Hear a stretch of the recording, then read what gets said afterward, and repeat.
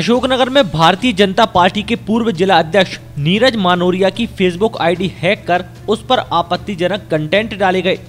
जिस व्यक्ति ने आईडी हैक की उसने भारत विरोधी और पाकिस्तान के समर्थन में कई पोस्ट एक के बाद एक डाली हैं।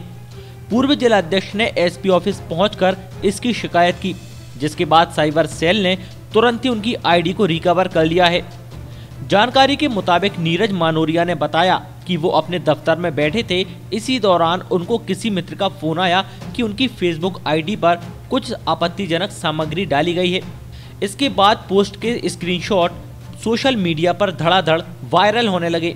उन्होंने बताया कि आईडी पर जो सामग्री डाली जा रही थी वो बहुत ही आपत्तिजनक थी, जो ज्यादातर पाकिस्तान के समर्थन में और भारत के विरोध में थी। उन्होंने एडिशनल एसपी सुनील शिवहरे को इस मामले की शिकायत की थी, जहां पुलिस ने इस मामले में तुरंत कार्रवाई करते हुए आईडी को रिकवर कर लिया। साथ ही जिस स्थान से और जिसके द्वारा ये हरकत की गई है उसका पता लगाने का प्रयास किया जा रहा है। आवेदन प्राप्त हुआ था अभी लगभग आधा घंटे पहले कि भूतपूर्व जिला अध्यक्ष हैं नीरज मानोरिया जी भाजपा के, इनकी आईडी को हैक करके और उसमें बहुत सारे आपत्तिजनक कंटेंट डाले जा रहे हैं।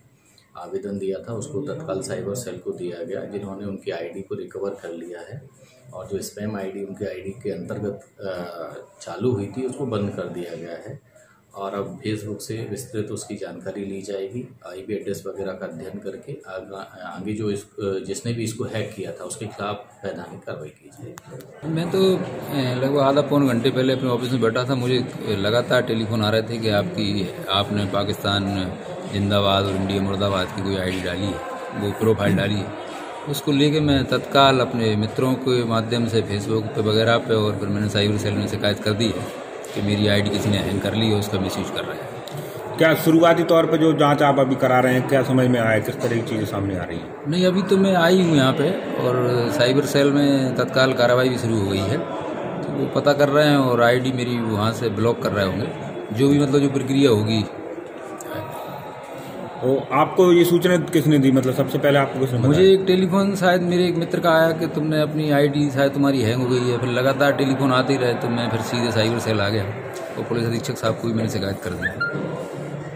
अशोकनगर से राहुल कुमार जैन, सागर टीवी न्यूज।